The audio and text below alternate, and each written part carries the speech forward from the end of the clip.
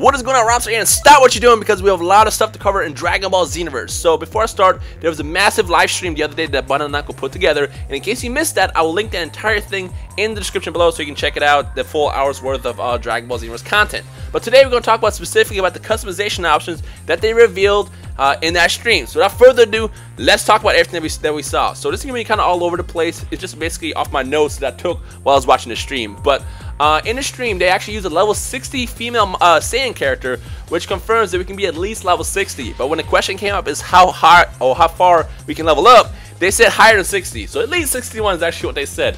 But most likely, I'm seeing maybe we can get the level 100 or something. But it's definitely going to be at least 60. When they confirm the actual number there, you know, I'll let you know. But for now, just know that you can do quite a bit of leveling up in this game. Speaking of which, the mentor system is actually really cool. So originally we thought that when we start the game, you choose a mentor, you stick with that mentor, you maybe switch a mentor, you know, whatever, you just kind of go with it. You can actually not pick every single mentor to mentor you in the game.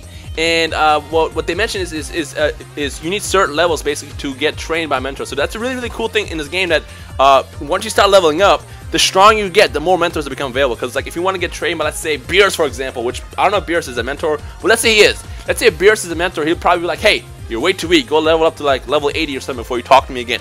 So that's actually really cool. It actually gives you a chance to really train with everybody and build the perfect characters. That actually has me really excited about that game. Now let's talk about actual customization stuff, because this is kind of what everybody really wants to know about this game. It's like, how far can we customize the characters, Rhymestyle? Let us know. Well, let's talk about Majin characters first, because a lot of people want to know is, can we be a skinny Majin Buu in the game for males? The answer is unfortunately no, which I kind of guesstimated what happened, because I told you the reason why. In case you missed my Majin race breakdown, I will also link that in the description below.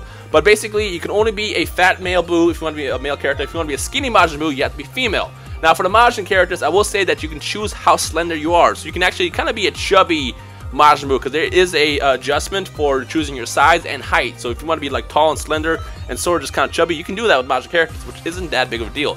Now as far as transformations, they did not confirm what the transformations are for the Majin characters yet, because most likely it wasn't built. But we'll probably get the reveal sometime in the next couple weeks as we get closer to February's release date for this game. So I'll let you guys know as soon as I find out. But here's something really cool that I saw. As they were running around, and you'll probably see it if you watch the video, as they're running around through Toki City, I saw a cooler character.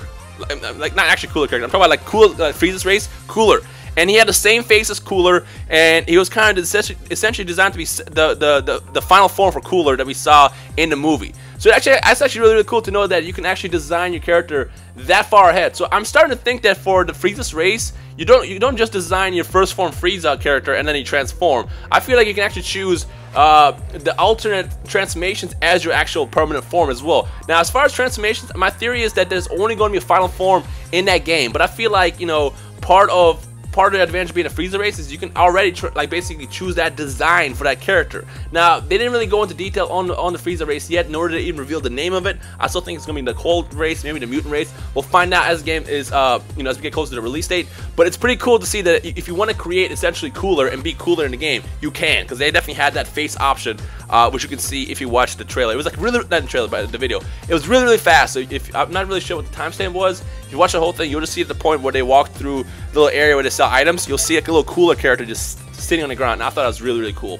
Now, as far as clothing, a lot of people want to know during the beta, during the Japanese and English beta phase, does clothing do anything? And the answer is yes, but not much. Wearing clothes slightly adjusts your stats, so it makes you stronger, more defensive, etc. Like each item that you wear slightly affects your, well, not every item, but most of the items, I assume, will slightly affect your stats somehow. But now the thing is the answer is somehow. It doesn't do everything. It's just designed to just kind of give it that small boost in case you want to make that perfect character. So not only does it look cool, but it can also make a character overall perform better. Now I don't know the details yet on everything what every item does, but if you watch the trailer, if you keep calling it the trailer, if you watch the video, you'll notice that as they create your character, I guess the question comes up, you know, does it do anything? And the answer is yes. So we'll find out more as we get closer to the game. Which, by the way, I saw Beerus's clothes confirmed as one of the options of stuff that you can wear. So that's actually really cool. So you can essentially make your own version of a god. Now the god race is not confirmed. There is no god race, nor is there a plan for a god race. Now you're probably asking me, why am I even talking about a quote-unquote god race? And that's because A lot of people have been asking if there's a god race in this game. I don't know where that came from, but the answer is no. But at least you can sort of probably recreate Beerus or make your own version of the god in the game and then wear their clothes. So that's actually pretty freaking cool. Now, as far as customization, each race, it has pretty much every access to every single attack in the game, but certain attacks are only unique to certain races. So for example, Chocolate Beam is probably only unique to Majin characters. Supernova is probably only unique to Frieza's character. So like, I don't know the details of what attacks are unique to what races yet, but they did mention that certain races have certain attacks that are unique to just that race. So that's actually really, really cool. Another thing I want to talk about is voices, because that's something that we didn't see in the beta. Every character, whether male or female, has at least 10 voices to choose from. So that's actually pretty cool, because at least we have a good option. Whereas last time in Ultimate Takeichi, there were like absolutely no voices to really choose from. So it's actually cool to see that we got a pretty big, unique variety of voices that we can pick from when we choose our character. As far as attacks, now the question came up is what attacks are going to be in the game, and they said just consider all your favorite attacks in the game. And when I was watching the attacks that they were scrolling through, I saw stuff like 10 times Kamehameha, I saw Big Bang Kamehameha, I saw pretty much every attack from Dragon Ball all the way to Dragon Ball GT. So there's pretty much every single attack in the entire Dragon Ball universe in this game. It was what, like 200 attacks and over 450 clothing items that you can equip for your character. So it's pretty much the most customizable DBZ game that we'll probably ever get, ever. So you should be excited about that. Now, the final thing that I want to cover is, well, two things. Number one, the question of course came up is how many characters are there in the game outside of your custom characters? And of course they can't reveal it, but they did tell us as of right now there's at least 70. So there's at least 70 confirmed for now. In the current build that they were showing off, there's at least 70 that we can play with. And I'm pretty sure this is going to be the greatest roster ever. And the only reason why is because on the roster of the video, what I noticed was they had a pool as a Frieza soldier, but they also had the human Frieza soldier as well. So the fact that we got two versions of Frieza soldiers in the game tells me that they're pretty much going to build out a pretty massive roster in this game. And the fact that, you know, we already saw Dragon Ball GT characters inside the data mine files that Sergio mined a couple months ago, and we also saw that, you know, Jacko the Galactic Patrolman is in the game as well. So they're probably going to give us a pretty massive roster, to which I still believe we're going to get over 120 characters in the final version of this game. Now, of course, when they confirm how big the game is, I will let you guys know, but for now, just know that there's at least 70 confirmed for right now, so that's pretty freaking exciting. Now, the last thing I want to talk about, the last thing, and this excites me so much, and it's funny because I have a video going up tomorrow about me wanting this, is weapons. Weapons are confirmed, folks. We can actually play with weapons in the game. Oh my god, it's so exciting. But here's the thing, before you freak out and think, oh my god, I can play with a sword. So they're not going to be tied to our melee attacks, which kind of sucks to hear. If you play as Trunks, if you play as Time Patrol Trunks or Future Trunks, you can actually use the sword as a regular version of attacks, like you've seen in the previous DBZ games. But for your character, if your clothing that you have has a weapon equipped to it, like a sword or something, it's part of a special attack, really. So it's not like, you know, you can, you know, press square for basic punches and they start pulling out the sword. It's more of like if you, for example, maybe press triangle and like do like a charge attack, they'll pull a sword out. So certain attacks will feature the items and weapons that your character has equipped in the game. So that's pretty exciting. Oh yeah, and also one more thing before I forget. And also before I also keep going, wow, the ADD is good right now. What weapons are in the game, I don't know yet. We'll probably get better confirmation as we get closer to the release date. But just know that swords and weapons are actually going to be in the game, and I'm pretty excited! Now, the last thing I want to talk about is how customizations actually work in Dragon Ball Xenoverse. So, remember I told you guys that there's obviously different like versions of characters, you know, in the DBZ history. So for example, you got Scouter Vegeta, you got Namek Vegeta, you got, you know, Majin Vegeta, you got a bunch of Vegeta to essentially pick from. Well, when you go to the character select screen, which we've seen in the live stream, you can actually choose which version and which costume you have. And also, each version also has unique attacks that are tied to that character. And also, aside that, if you press square, I believe if you press square, it just shows the skill. I don't think you can edit them yet. Well, at least in the version of that, you couldn't edit it yet.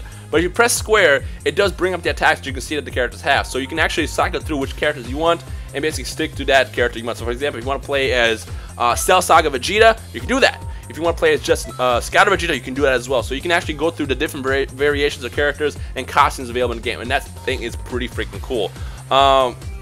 Again, I don't know if you can actually edit the attacks like you saw in previous DBZ games, where it's like you can press, you know, square, and then like in Raging Blast, for example, you can choose which attacks you want to equip to them. But you can definitely choose different versions of characters, so that's pretty awesome to see. I think that covers pretty much everything. Let me just go through my list one last time. But by the way, I also saw Captain Ginyu as one of the mentors. So I still have a theory that there's going to be a huge list of mentors, especially since they're based on how strong you are. So I'm sure that, you know, they can't just have, you know, the basic people where it's like Goku, Gohan, Vegeta. Like, if they're going to have a level base or like you have to get stronger before you can, like, you know, get taught by a mentor, I'm pretty sure it's going to have a pretty massive list of mentors in the game. Again, when they confirm who's all in it, I will let you guys know. But as you was running through Toki City, I saw Ginyu, I saw Piccolo, we saw Frieza, Goku, Vegeta, the basics, and you know, we'll see. You know, we'll see as more details comes out. Who wants to get trained by Yamcha or a pool? This guy. No, I probably don't want to do that. But that kind of covers all the basics about whatchamacallit, about customization. Again, if you want to watch this, you know, video yourself, you can watch the hour-long stream. I'm going to link it in the description below. And of course, if you want to see my theory on the Majin race, I will also link that in the description below. I was pretty spot on, actually. In a couple weeks, I'll probably do a full breakdown of each race as well, based on what I saw in the stream, because actually the stream did reveal some information about character attributes for each race as well. Except for I don't think Frieza's was revealed. But it did show us a little bit, so it actually is going to be enough information to be able to break down how each race is actually going to work as well. So I'll put that up sometime in the next couple days or something. But for now, excuse me. For now, that is everything that you want to know about in terms of customization that I remember, I hope. If I forgot something, I'll make another video. But for now, like I said, just sit through, watch the whole stream. I will link in the description below, and we'll just take it from there. So, yeah. I hope you find this video helpful. If you did, make sure you punch that like button right in the balls. If you have any questions, comments, feedback, or anything, let me know in the comment section below. And I gotta tell you this right now, guys. Let me tell you something right now. Before I end this video, you know, I was already really excited about this game, and I went into the mentality that this is going to be the best Dragon Ball Z game of all time before I started stream. But after I watched that stream, I was truly excited times 1,000.